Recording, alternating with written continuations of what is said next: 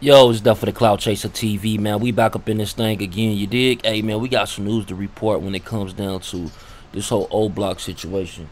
If you're not familiar, O Block, was raided by the feds the other day, and they linking a few of them in connection with the shooting on Oak Street with the rapper FBG Duck. Now, the footage that I'm about to play for you. If you already haven't watched part one, y'all definitely check out part one. But this is part two, and this is a little bit more outline of what the Feds saying that they got, and this is actually a bond hearing. And once all this gets out, you're gonna see that he was denied bond, and you're gonna see the reason why. But y'all get in the comments and y'all let me know what y'all think, man. It's definitely the Cloud Chaser TV. Back up in this thing again, you dig? If you haven't already subscribed, subscribe right now, family. Share this on Facebook and Twitter. Gang. Mr. Alford did in fact return the vehicle shortly after the murder on August 4th. So I'd submit that the evidence against Mr. Alford is substantial in this case.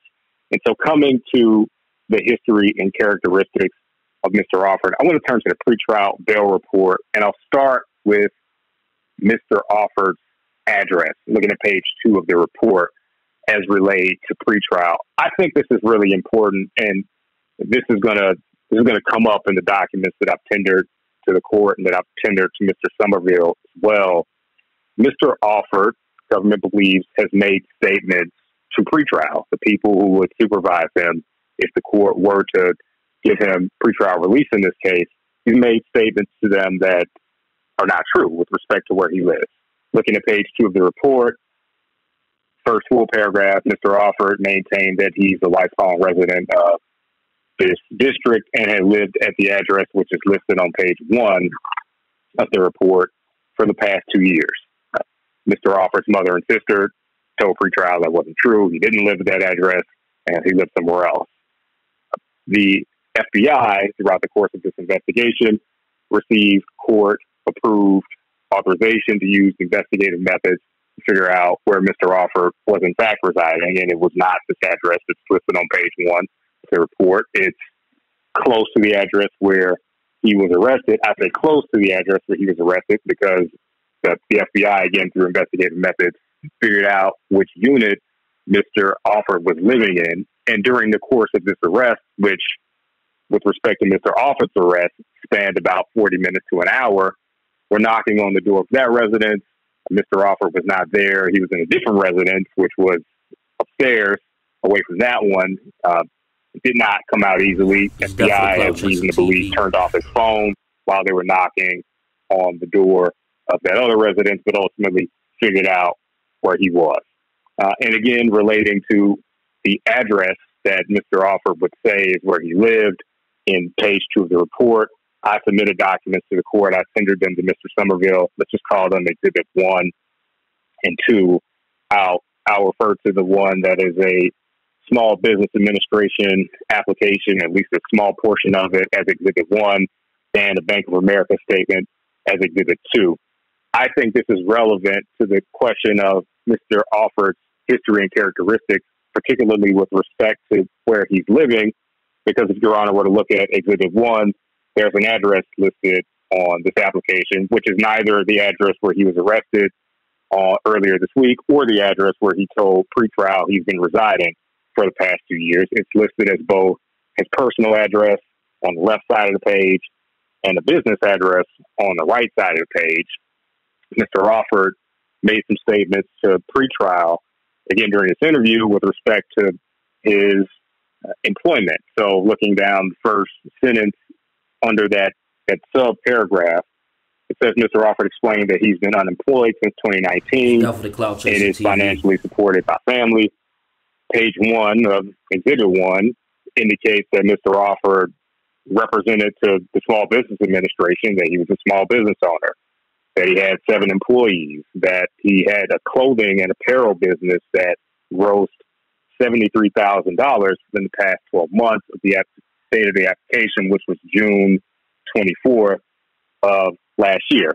And so if that's true, it's not something that he represented or told to pretrial about what his employment situation was, and the statements that He's been unemployed since 2019. Again, if the statements in this application are true, those statements in the pretrial or that he made the pretrial are not true. So either way, one of these things can't be true. I will proffer to the court, though, that Mr. Alford did, in fact, receive some money with respect to submitting this application. So if you look towards the bottom right-hand side of Exhibit 1, it says that there were losses due to the disaster in the amount of $8,000. If you flip over to Exhibit 2, the very first line, it appears that there was a deposit from the Treasury.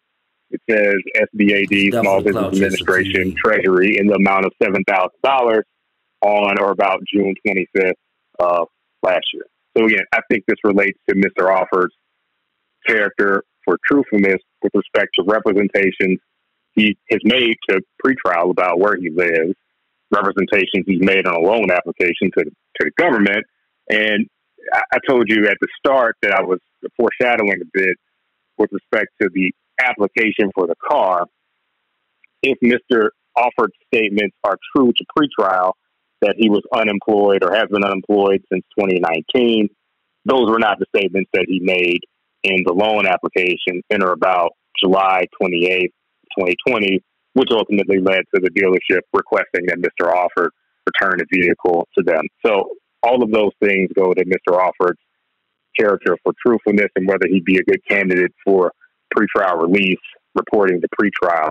There's some other information, and I relayed this to Mr. Somerville as well. These are not exhibits, but when Mr. Alford was arrested in that other apartment, the owner of that residence unit gave the FBI consent to search it, and the FBI recovered some items that the owner of that residence or unit indicated belonged to Mr. Alford, including 2 bottles of suspected promethazine hydrochloride, people call it codeine syrup, about 136 grams, some credit cards in Mr. Alford's name, about $1,500 in cash, 10 .40 caliber Smith & Wesson rounds, 40 caliber Smith & Wesson magazine, pills in the name of 2 other individuals, 2 different bottles of pills in the names of other individuals, 4 different cell phones. So one iPhone, a different iPhone,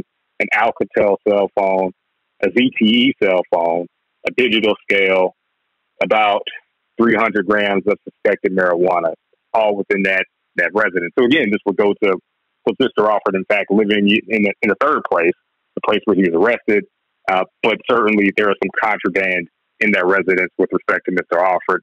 He's a convicted felon, and I'm going to move on to that in a bit. And so certainly should not have 40 caliber ammunition within his possession. I do want to, as I foreshadow, want to move on to Mr. Alford's criminal history. Again, I think it bears in favor of detention in this case.